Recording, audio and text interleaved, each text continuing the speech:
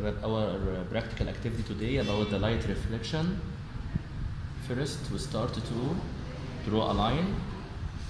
This line will be to the position of the mirror, which is plane mirror. Then we try to draw the second line. The first line, which is the reflecting surface. When we put the mirror, we have an image for the line, an image here inside the mirror for the line. You can see in the mirror from inside that we have another line inside it. This line is the reflection.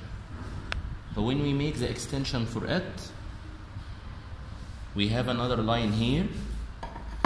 This line will be the reflected line.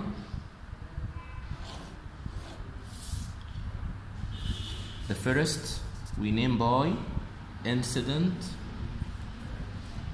light ray, and second will be reflected light ray.